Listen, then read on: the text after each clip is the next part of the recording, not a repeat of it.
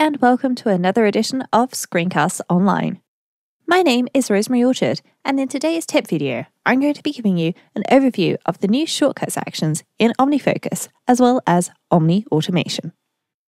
I personally use automation with OmniFocus in many different ways, from simply adding 10 tasks at once when I'm doing a mind dump to complex project templates. But the new shortcuts actions allow me to get data out of OmniFocus and include it in overviews throughout my day, or pull data and include it in an email to somebody. And the Omni automation allows me to do many things, from creation to deletion and even manipulation of tasks. What I'm going to do today is just give you a quick overview of some of the ways that I use these new features. OmniFocus is just one of many applications that offer support for task management, but also offer custom shortcut actions.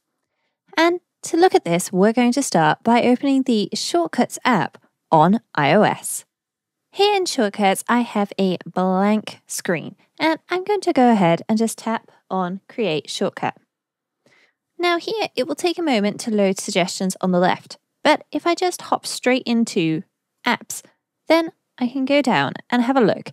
And there are lots of different apps here, from Apple apps to third-party applications, including OmniFocus.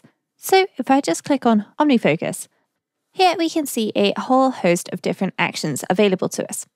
To start with, we can go ahead and add an item or a task paper, but the new actions that I want to talk about here today start with the word find. And to start with, I'm going to take a look at the Find Items action.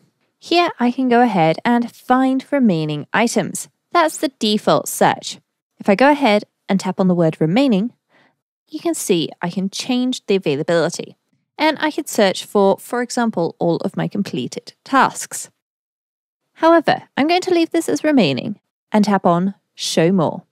Here is where we can get really creative with our shortcuts actions and do queries on our OmniFocus database. This allows us to go ahead and search for almost anything. So I could find remaining actions where my project is a specific project, which I can then choose. For example, getting started with OmniFocus. And I could also search for things with specific tags, items that are flagged, and even search for specific search terms. Instead, I'm going to leave this like this, and I'm just going to go ahead and tap the play button here in the bottom right. Now, as you can see, OmniFocus has found no matching items. But if I just tap out of this, we can go ahead and change our flag back to ignored and run it again.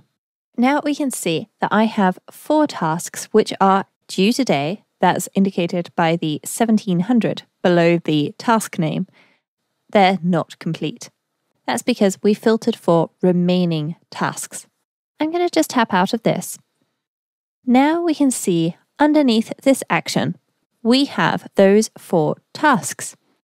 And this allows us to get creative. I could build a custom good morning shortcut, and as well as telling me the weather and perhaps what's on my calendar for today, it could also look for tasks which are due today and tell me about those as well. In order to do this, if I just tap back and back again and then search for repeat with each, I'll just tap to add this action and then add a speak text action. I'll tap to add this too and just move this inside of my repeat with each item. Then I can go ahead and tap play, and Siri will tell me what those 4 tasks are. I'll leave Show When Run on Find Items, my first action, enabled. This will pop it up and show me those actions before it continues. I'll tap on play in the bottom left again, and here is the preview of the tasks it's found in OmniFocus. If I tap away from this, then it will start to read them to me. Watch a video introduction to OmniFocus. Read the OmniFocus help. Check out inside OmniFocus. Visit the Omni forums or join the Slack group. This, of course, is just one of the many new actions available to us. So if we just pop back into apps and back into OmniFocus, we can take a look at some of the others. That's just a quick preview of one of this week's Apple-related tutorials from Screencasts Online. Screencasts Online is your premium source of Apple-related video tutorials. All of our members get access to brand new, up-to-date tutorials each week, as well as unlimited access to our entire video archive full of Mac and iOS-related tutorials. You can stream and download all of our videos on your Mac, iPad and iPhone, and even your Apple TV using the members-only Screencasts Online Apple TV app. Membership also includes a complimentary subscription to the digital Screencasts Online monthly magazine, published each month and packed with videos, articles, reviews, as well as hints and tips covering all aspects of the Mac, iPad, iPhone, and all of the other fantastic Apple products. So, if you're ready to start getting the most out of your Apple devices, visit screencastsonline.com today and become a Screencasts Online member.